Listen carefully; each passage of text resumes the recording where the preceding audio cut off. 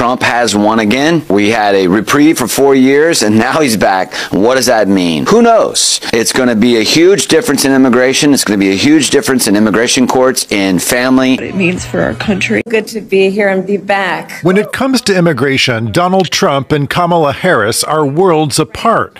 Trump has echoed the words of Adolf Hitler, claiming that immigrants are poisoning the blood of the United States. And it's true. They're destroying the blood of our country. That's what they're doing. They're destroying our country. While Harris has shown empathy for asylum seekers. Most people don't want to leave home. And when they do, it is usually because either they are fleeing some type of harm or they cannot take care of the simple and basic needs of their family by staying where they are. It's estimated there are some 11 million people living illegally in the U.S., 7 million of whom are known to the government. During his first term as president, Trump enacted travel bans on Muslim-majority countries, implemented a policy of separating children from their families at the southern border, and made some advances reinforcing a wall along the U.S.-Mexico border.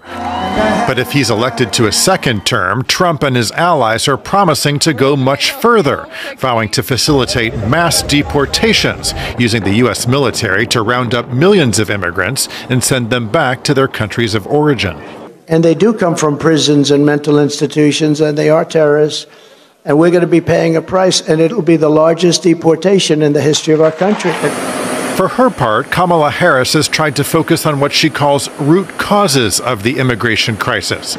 As vice president, she traveled to countries such as Guatemala, where she came under some criticism from progressives in her party when she warned would-be migrants that they would be turned back at the border. I want to be clear to folks in this region who are thinking about making that dangerous trek to the United States-Mexico border. Do not come. Although it was an issue in her portfolio, Republicans have falsely claimed that Harris served as President Biden's border czar. But they have correctly pointed to a record number of illegal crossings of the U.S.-Mexico border in the last 3 years. However, those numbers have plunged dramatically since June, when President Biden issued an executive order to effectively shut the border to migrants seeking asylum when crossings exceed 2,500 per day. In this video, we take a look at some of these reactions from people all around the world when Donald Trump won the U.S. election. Now, Donald Trump is the president-elect for the United States of America, and come January 2025, he will be sworn in as the 47th President of the United States of America. Now, one of his policies was mass deportation, that he was going to deport illegal immigrants in the United States of America. So this has called for a lot of concern for people all around the world, and Jamaicans have also shared their reaction to the news that Donald Trump is the president-elect. So let's watch some of these reactions from around the world, and we'll come back here and discuss further about it. But before we watch these reactions, if you haven't yet liked this video, kindly like the video and also subscribe to the channel. Let's watch the videos together. It says mass deportations now. Mass deportations now. That is the kind of policy that is alarming, even cruel, even un-American to folks on the left, and that is the intended effect. Someone I spoke to just a moment ago said it's going to make heads explode. And you may wonder, is that where the Republican Party is today? I did a little digging. I can tell you from my reporting during the primary season talking to voters, the answer is absolutely yes. And the answer from pollsters is absolutely yes. 3 out of 4 Republicans want immigration to decline in America, and they believe that immigration brings in drugs, brings in crime, and makes the economy worse, even, quote, reduces social and moral values. On top of that, a full 80% of Republicans, according to CBS News' own polling, agree with Donald Trump when he says that illegal immigration is poisoning the blood of the country. After Donald Trump's victory, thousands of Americans are planning to pack their bags and move abroad. Google search data shows U.S. citizens are actively researching how to move to Canada, New Zealand, and Australia. Among these people could be Hollywood celebrities like Sharon Stone, Cher, and Jimmy Kimmel, all of whom declared they would leave the country rather than live under a second Trump presidency. Our next report brings you more. President-elect Donald Trump's victory wasn't a happy ending for everyone after all. While some saw his re-election as a personal win, others expressed fear about America's future and declared the Republicans' triumph a war on women. With Donald Trump set to begin his second presidency next January, scores of Americans are now planning to pack their bags and move to a different country. Recent Google search data shows just that. Americans are worried about Trump's apparent threat to democracy and are now showing interest in moving to Canada, New Zealand and Australia. As the polls closed in the US East Coast on Election Day, Google searches for "Move to New Zealand" jumped nearly 2,000%. That too only within 24 hours. Meanwhile, a similar search for Canada surged over 1,200%, and the one for Australia climbed over 800%. A Google official says that after the president-elect's win, searches about migrating to these three countries hit an all-time high. America's very same sentiment was also reflected upon New Zealand's immigration website. The site recorded around 25,000 new US-based users the day Donald Trump delivered his victory speech. The same day last year, only 1,500 Americans visited the website. Among the people planning to move abroad is a host of Hollywood celebrities who, before the election, went as far as to declare that they would rather leave than live under Trump's rule. One of them is singer and actor Cher, who said she almost got an ulcer the last time Trump won. Another is actor Sharon Stone, who was considering a house in Italy. Game of Thrones star Sophie Turner also said that if Trump returns to power, she will get out and move to her home country, the United Kingdom. Actor America Ferrera too is planning to start a new life with her husband in the United Kingdom. After the results, a teary-eyed TV host, Jimmy Kimmel, also talked about packing up and exiting the United States, adding a comedic tone to an otherwise serious sentiment. Of course, it's too early to predict how many Americans will actually move abroad and how many will decide to brave a second Trump presidency. But what we do know is that Donald Trump is back, and this time with a more powerful mandate. And now shifting focus to the southern border with Mexico, where hundreds of migrants are abandoning their journey towards the United States. The caravan, which began earlier this week with around 3,000 migrants, has now dwindled to just half after Donald Trump won re-election. We wanted to get to the United States. Now that Trump won, we do not know what to do. May it be God's will, since we are taking this course, that we have to arrive, even if it is to knock on the door, to see if they open it for us. I don't know what to do anymore, because we left a very terrible regime. Returning to Venezuela is like being shot in the head.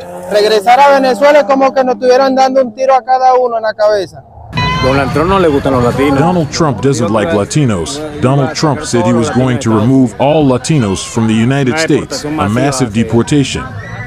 So now it's going to be harder to get in. There are going to be new laws, new regulations, new rules, and now it's going to be harder for us Latinos to get there. In his winning speech, the president-elect reiterated his commitment to seal the borders, insisting that only legal immigration would be allowed. The president-elect's plan could further impose limitations on Biden-era programs like humanitarian parole and temporary protected status that temporarily allow some migrants to remain in the United States. We have a country that needs help, and it needs help very badly. We're going to fix our borders. We're going to fix everything about our country, and we made history for a reason. For migrants who use social media platforms like Telegram to track the U.S. immigration policies, the election outcome has dampened their hopes severely. Several expressed frustration, with some saying that had there been a woman president like Claudia Sheinbaum, their lives would take a different trajectory. I wanted them to elect a woman in the United States elections just as we did here. That way they would have seen eye to eye because Mr. Trump is arbitrary, misogynist, racist. Now, throughout the campaign, Donald Trump vowed to complete his border wall and deport millions of illegal immigrants. He's even promised to hire an additional 10,000 Border Patrol agents and impose tougher restrictions on asylum. So in order to meet the goal of hiring 10,000 new agents, we need the agents. We need them badly. And keeping our incredible veteran agents on the force. Don't leave us. A post-election YouGov survey shows that Donald Trump has the support of 53% of Americans on immigration matters, compared to just 45% for Vice President Kamala Harris. As of now, the reality for migrants remains uncertain as they weigh their next steps, with many deciding to give up on their chances of crossing into the United States. Hello and welcome to this special edition of Vantage, live from the White House. America is Trump country again. He will be the 47th President of the United States of America. They're live from the White House, soon to be the new residence of Donald Trump. It was also here that Donald Trump brokered the Abraham Accords. So the voters have a legitimate question in their minds. If those presidents could do it, why not Joe Biden? The Arab voters want to punish the Democrats for supporting Israel. Joe Biden's shadow looms large over this election, and Kamala Harris may end up paying the price for it. This Trump hat, it says, President Trump Save America. But this hat is made in China. And this is the Chinese interference that Americans must be investigating. But of late, Donald Trump and the Republicans have made some gains. And the biggest reason for that is illegal immigration. This is more than just a march, they say. This is a demand for accountability. The excitement, the tension is palpable. You can see the security presence. You can see the number of police cars, government buildings like these again fenced up. We're at Harvard University, the alma mater of Kamala Harris. As the night progressed, numbers came in thick and fast, and Donald Trump was soon declared the winner. It's being called a historic comeback. Another American presidency will begin. In Donald Trump's case, his second one. Welcome back. So in this video, we looked at reactions from around the world towards the election of the United States. That is Donald Trump being elected as the 47th President of the United States. So come January 2025, he will be sworn in as a President of the United States, and he will take charge and be at the helm of affairs of the United States of America. Now, a lot of people are expressing concern as regards one of his policies, that is mass deportation. Now, a lot of people have been trying to move to the United States, and people have moved there in very great numbers. There are a lot of people who are living illegally in the United States of America, and Donald Trump says that when he assumes office, one of his policies was to deport illegal immigrants living in the United States of America. So a lot of people are quite worried about these. Now, the Democrats, on the other hand, did not really put in a lot of strict measures to prevent immigrants from coming to the United States.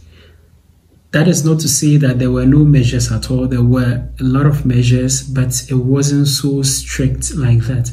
But with that of Donald Trump, he says that he's going to engage in mass deportation. That is, deport a lot of immigrants, illegal immigrants in the United States of America, because he says they are poisoning the blood of the United States, because they are the people who bring in drugs, other negative habits, and worsen the economy. So he's going to deport a lot of them. So now that he has won the seat as the president-elect for the United States of America, a lot of people are having mixed reactions towards this, whereas some people are happy that he has won and become the president of the United States, because they expect him to be able to deport a lot of these illegal immigrants in the United States. Some people are also not so happy about it. I believe illegal immigrants in the United States are not so happy about it. And also people who are around the United States, that is the US-Mexico border, and would also like to cross and enter the United States of America are not happy, in the sense that in the coming months, after he has been sworn into office as the 47th President of the United States of America, he is going to deport a lot of them. So this has sent a lot of shockwave through the internet, and people are discussing this a lot. Now, there are a lot of people from various countries who are in the United States of America, and Jamaicans are no exceptions. So Jamaicans are also talking about this mass deportation that the president-elect wants to embark on in order to rid the United States of illegal immigrants who are in the United States. So Jamaicans have also shared their views, their opinions about it, even though a lot of them are not happy about this policy, in the sense that some people may be affected by this and they may be brought in back to their country when Donald Trump is sworn in as the president of the United States of America. Let me know what you also think about this policy in the comment section below. Do you think mass deportation in the United States of America is something that is good and is going to help the United States, since these people want to live there illegally? Or do you think it is not bad and every person should be allowed to move into the United States of America?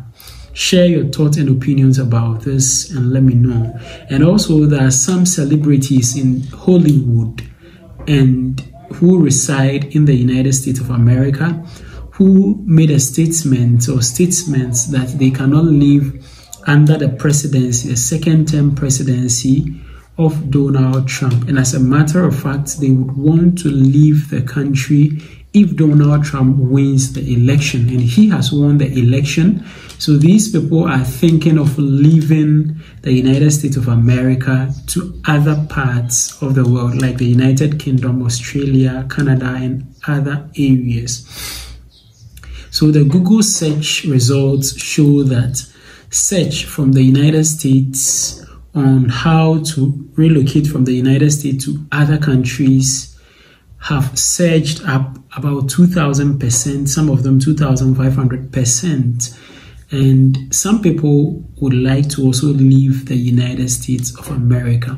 So don't you think that this will also create room for people who have also migrated in the United States of America, so that this mass deportation may probably not be something that will be needed? Let me know what you think about all these in the comment section below. Share your general thoughts and opinions about this video in the comment section below. And share your expectations about the presidency of Donald Trump if you are in the United States of America. Share this video to your friends and your family, and on all social media platforms like X, Instagram, WhatsApp, Facebook, TikTok, and other social media platforms. Also, don't forget to subscribe to the channel. Just click the subscribe button down here. Click on the subscribe button, click as well on the notification bell, and I would like to see you again in my next video.